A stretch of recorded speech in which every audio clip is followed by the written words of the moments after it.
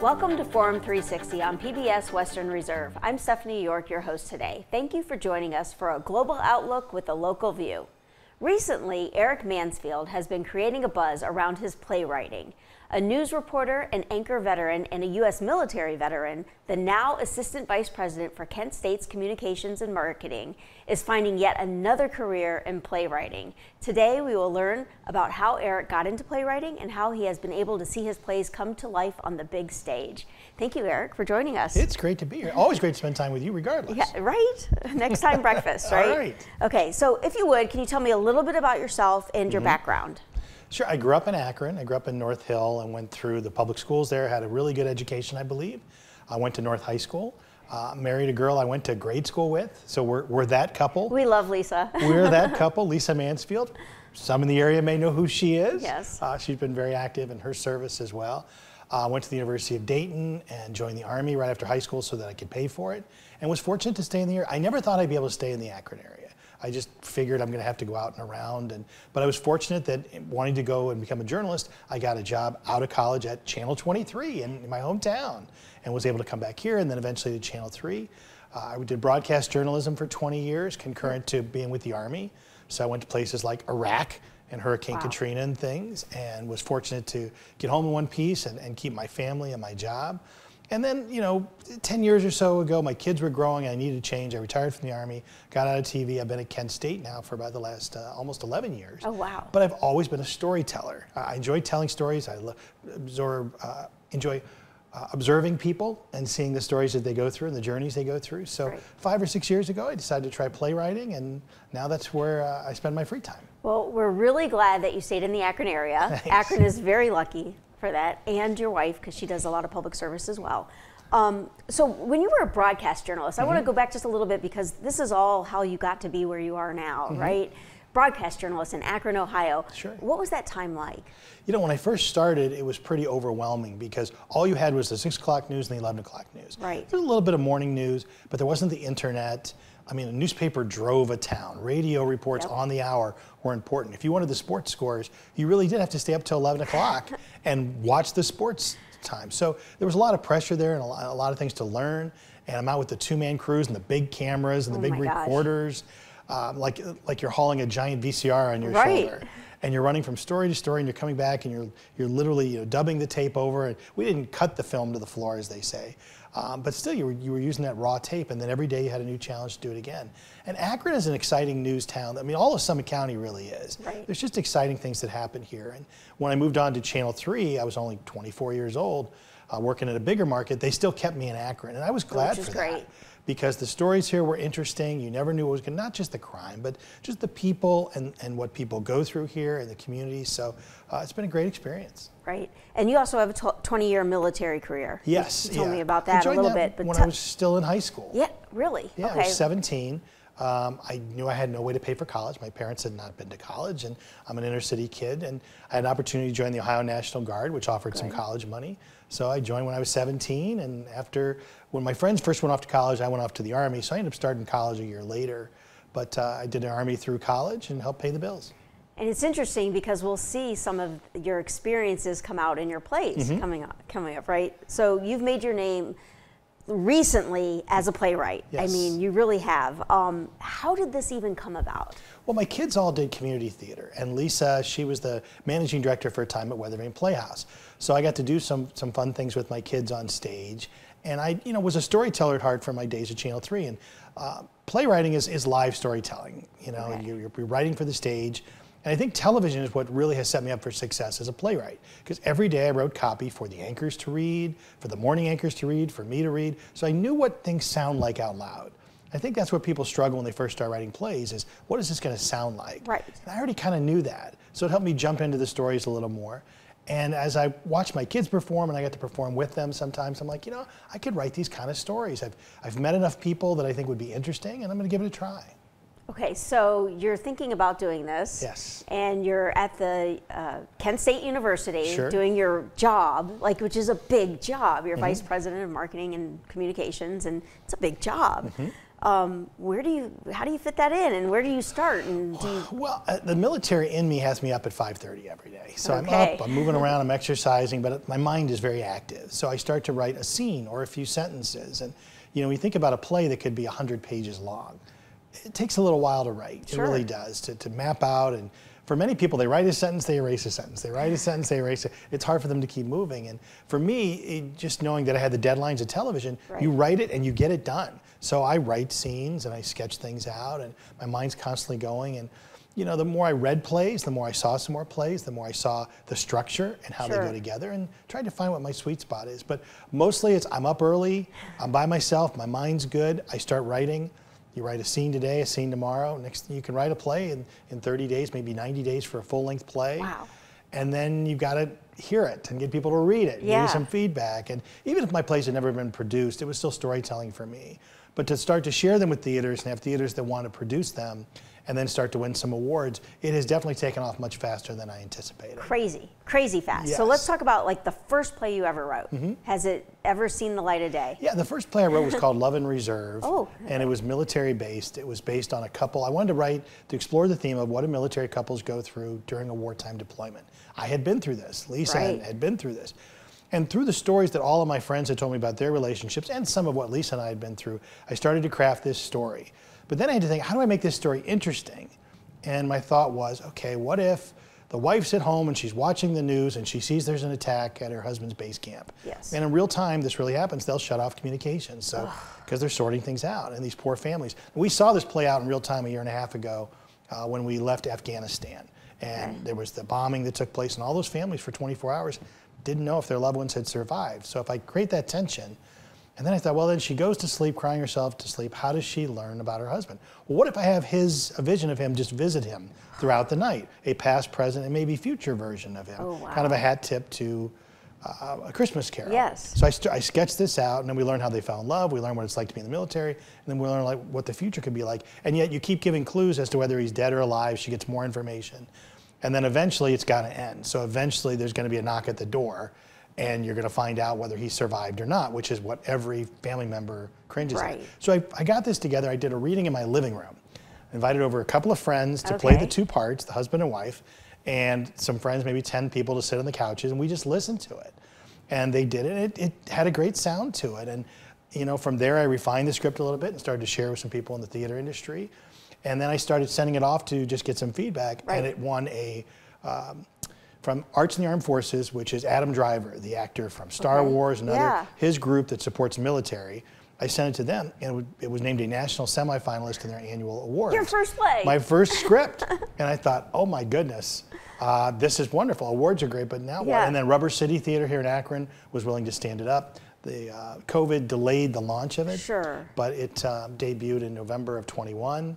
They brought in an equity actress from New York City who was wonderful, and it got great reviews in the newspaper, had 4 different media reviews, and we had just really good feedback from that. So that told me I'm at least on to something. Yeah, I would say so. Did it get picked up anywhere else than Akron? The business side of playwriting is a whole nother set of hours. Is making contact with theaters, pitching to theaters. Right. So many theaters post-COVID are just doing Sound of Music. And what I'm saying is they're doing things that are tried and true. Yep. They don't have the money to spend on big marketing. Right. If you do one of my plays, you got to tell people what it is. Sure. So I do understand that, and that takes a little bit of time. But I've been trying to pitch it to theaters, especially those in other parts of the country that are near military bases. Perfect. It's a cast of 2. Yep. It's in one setting. It could easily be done around Memorial Day or Veterans Day. Sure. And it's a good drama, and it's a good love story. So I'm hoping it's going to get picked up some other places. But I haven't had as much time to put into that because I'm still trying to write some other plays. Right. So how many plays have you written? I have written in the last 36 months more than 20 plays. What? Yeah. Now some of them are shorter plays, one acts and that kind of thing. But I have eight solid full-length plays. And I will have had, in just less than 2 years, I will have had 6 plays produced for paying audiences in 8 different theaters in 4 different states, and it's really taken your off. 6 plays are 6 full-length plays. Yes. So 6 of your 8 full-length plays have been produced. Yes, we'll have. Yeah, I've got some that are coming this year. So, so I feel like I'm onto something. Is this usual? It's not. I've met playwrights. I was in upstate New York. I had a play produced in the fall at SUNY Brockport for 2 weekends up there. They did 6 shows of it. And I met another playwright up there who was having a play produced, and he'd been writing for almost 20 years. Yeah. This was the first time even a short play of his had been picked up. And he just, you know, like many playwrights, you write for yourself. And it's not how you pay the mortgage, but it's also connecting with theaters and having a script that's in a good format. Because so many theaters, they get approached constantly. Right. Do my play, I've got an idea, do this. And so, you know, you've got to give them time to read things and see what's a good fit for them. Because again, they got to pay the bills, they got to keep the lights on. Sure. So when they do Sound of Music, you can't be offended, you just keep sending to other places. Do you think any of your plays are like high school worthy? I mean, when I say worthy, I mean like, you know, there's a certain niche for high school plays. The language and violence in mine is pretty tame for the most part. Good. I tend to write modern dramas that are set on a certain time. So like Love and Reserve was going to be, you know, time frame. She finds out before she goes to bed, and when the sun comes up, we're going to know the resolution. Wow. So you're kind of there. I think they could be done by high school groups or college groups. I've had several done now by college organizations, which makes you feel good. They're always looking for challenging things. But you've also got to educate yourself about the business. If you write a play with 20 characters, you're going to have a tough time getting it produced. Yes, so you got to think through. It's not a. You got to think: am I writing a play or am I writing a movie? And I have written some film scripts as well. In fact, a short play of mine's been adopted as a film. It's being shot next week in Cleveland. I was at the rehearsals last week, and it's an exciting short play, but that's been adapted into a short film. I'm excited about. By a group in Cleveland that read it online and contacted me and said, we want to make this into a film. But anyway, you need to write things that can actually be produced. So if you're going to have spaceships coming down and people being beamed up, you got to understand it's going to be challenging for some theaters. Sure. But I think good dramas that people sink their teeth into, the audiences will enjoy, and that's what I try to write. I think they will too. So I'd like to remind our viewers and those who may have joined late that we are here with Eric Mansfield, and we are talking about playwriting, from inspiration to production. So let me ask you, you have a play coming out soon, or going to be produced soon. I have a play that opens in September called Baron of Brown Street. Yes. It's based on a real story of an Akron man who was set on fire by he was homeless and he was set on fire in the middle of the night by some street punks who beat him up. He survived.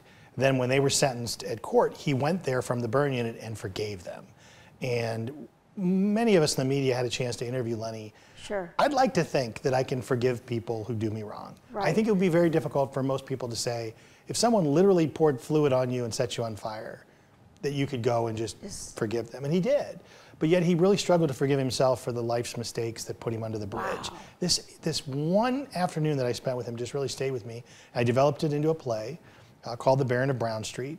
And now it has picked up, it recently won the Gene Kennedy Smith National Playwriting Award from the Kennedy Center, 2nd place. Which I sent in on a whim. Yeah. And it got picked up by some East Coast groups that did readings of it, but it opens in September at Rubber City Theater at the University of Akron for 2 weeks. Wonderful. And then it will follow up in October at Market House Theater in Kentucky. Wow. So I'm sending it to some other theaters and seeing who wants to do it, but it's a true drama. It's a story about self-forgiveness, which a lot of people struggle with. Sure. I think that's one of the hard things, Stephanie, is people want to tell you what the plot is as opposed to what the theme is.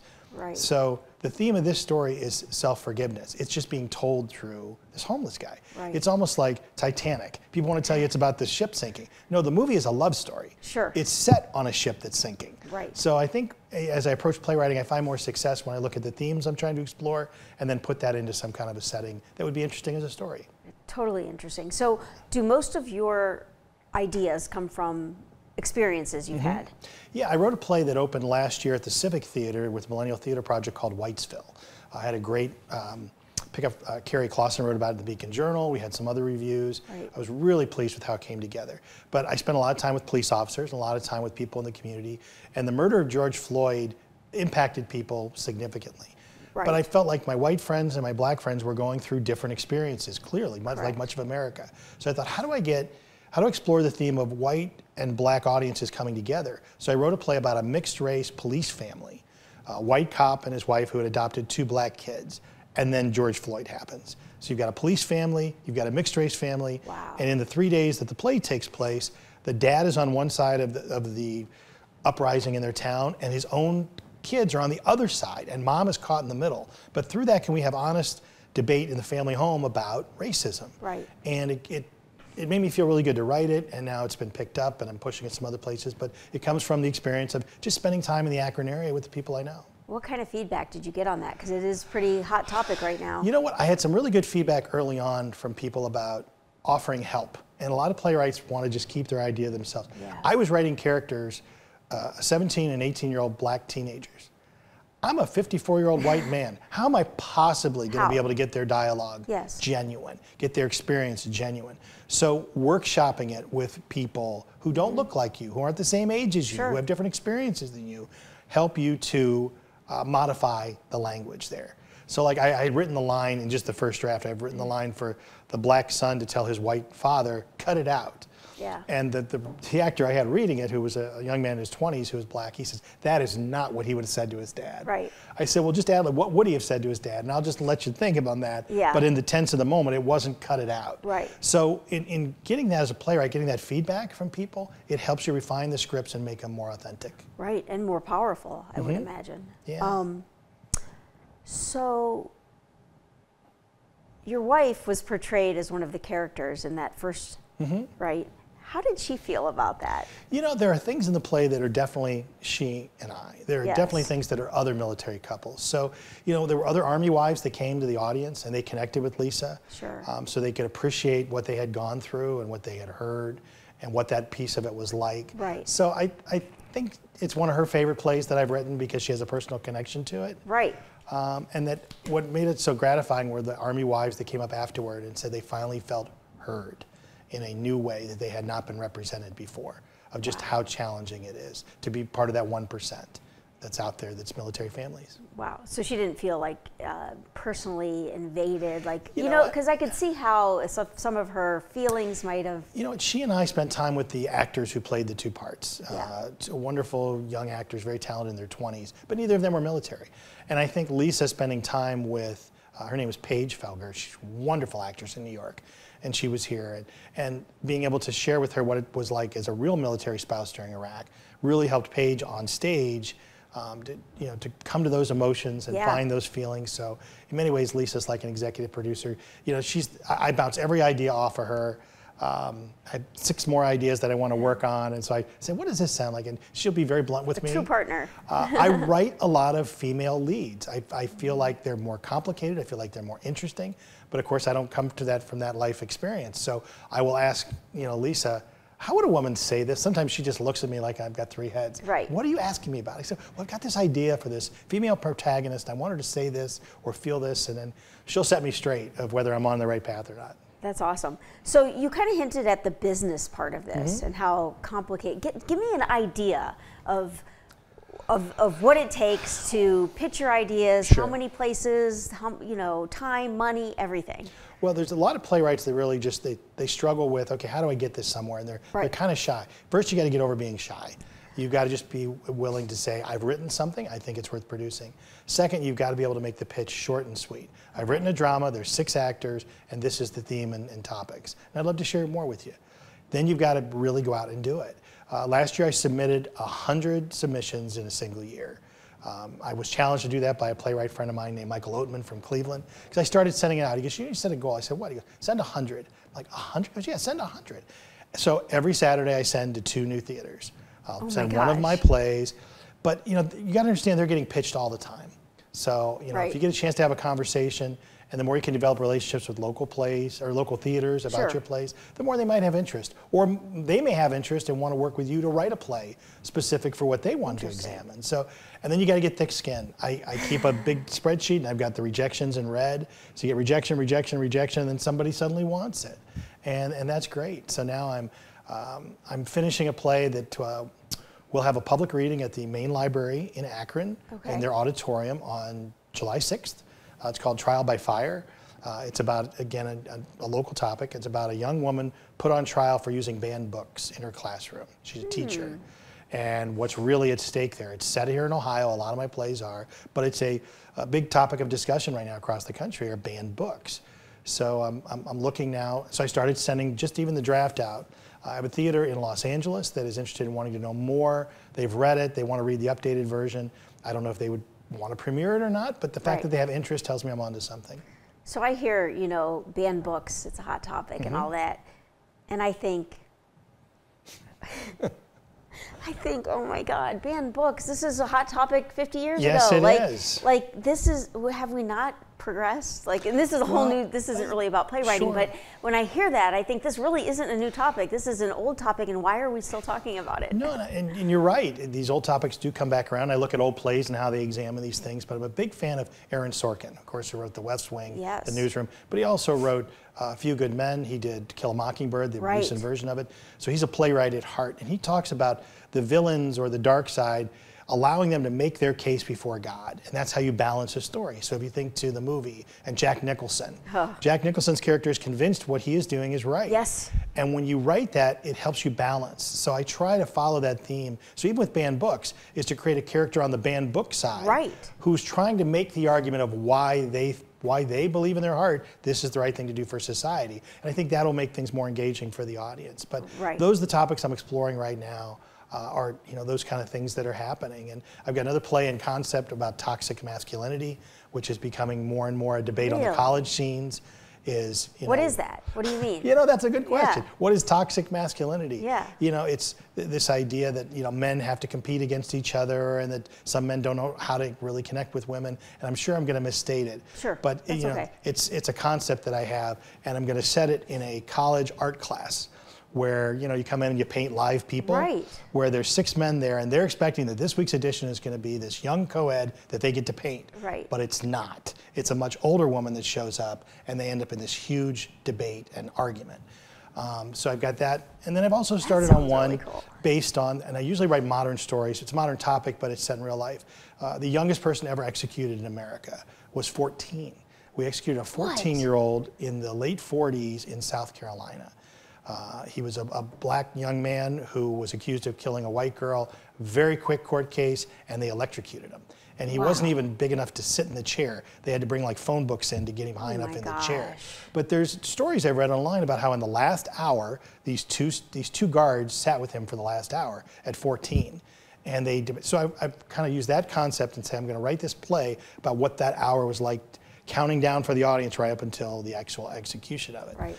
So, but it's to examine the death penalty. And I'd like to believe there was a young, person, or a young guard, an older guard, and they were debating the death penalty while this 14-year-old kid is there, and to let the audience see the clock ticking down and to see where that argument and debate goes, because the death penalty is still a debate today. Absolutely. As a journalist, I witnessed an execution, which I wrote about in a play called Witnesses to the Execution that was produced in New York, and I'm very excited about where that play has gone. But I want to examine the death penalty. This will be the first time I've written about something that is not modern day, set in modern day, but it's still a modern topic. Wow. So, not every theater wants to do those dramatic of plays, but I think they want to do things that get an audience coming. And for me, I just want the audience to still be talking about it when they leave. Not whether they liked it or not, but whether the topic resonated with them, and can they go home and talk to friends and family about, what it made them think. Right. Crucial, I think, actually. What's next for Eric Mansfield? Is this going to become your full-time, I want to produce plays and turn into movies and what? I'm finishing my MFA, Master of Fine Arts degree. I already have a Master's of Public Relations, but I'm back. So Monday nights I'm in Cleveland, at Cleveland State, and I'm working with many in the Cleveland arts scene. So I'm trying to expand and find new homes for some of these.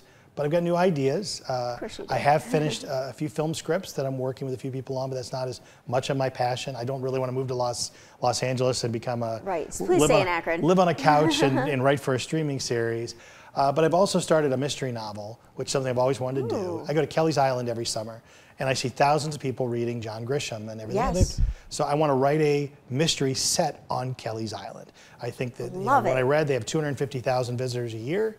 And if you could read one and you would know all the places on the island where this is happening, I think there'd be some commercial interest in it. So I've sketched out this story. I've written the first few chapters. I've not had a book published, so I'm going down those roads. But I still have a full-time job. So I know. still, I mean, really, 50, how many 60 hours a in a day? week of blue and gold at Kent State, which I love, and I love the people there. So it's just what I'm doing in the evenings and on the weekends. But that's what's next for me. Finalize these last few plays and continue to push them out, and then try to work on this book to have out in maybe the next 24 months. Awesome. So 3 things that you advice for people who are thinking about playwriting. What would you tell them? First of all, get on Facebook and find the many, many writing groups that are out there, because they're very supportive. And all of them started with that single page, or single idea. And writers are very supportive of one another. So that's what I've definitely found. They'll read each other's work, they'll give you feedback, and they can give you a start. So first is to find that support group. The second is to just write. Allow yourself to write. And what I mean is, don't constantly edit yourself.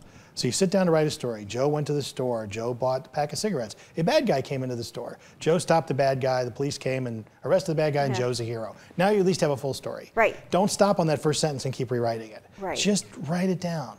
And then third is to watch more plays. Go to the theater and watch what made me interested here. The great thing about going to the theater is you're not on your cell phone for the most part. True. We're all bad at that. I'm as bad as anybody. I'm watching sports, I'm watching a movie, and I get distracted by my phone. But when you're in the audience and the actors are 10 to 50 feet away from you, you're more engaged. What is it that made you interested there? And if you can channel what those ideas are and what those senses, it'll help your writing. And then you'll start to get real ideas and become a better playwright. Great advice. So thank you, Eric, for a great discussion about playwriting and all the behind-the-scenes actions it takes to see a play come to fruition. This has not only been enlightening, but entertaining as well. And we are lucky to have you in our community and can't wait to see what your plays do, see them on stage and beyond. So I'm Stephanie York. Thank you for joining us today on Forum 360 for a global outlook with a local view. Forum 360 is brought to you by John S. and James L. Knight Foundation, the Akron Community Foundation, Hudson Community Television, the Rubber City Radio Group, Shaw Jewish Community Center of Akron, Blue Green, Electric Impulse Communications, and Forum 360 supporters.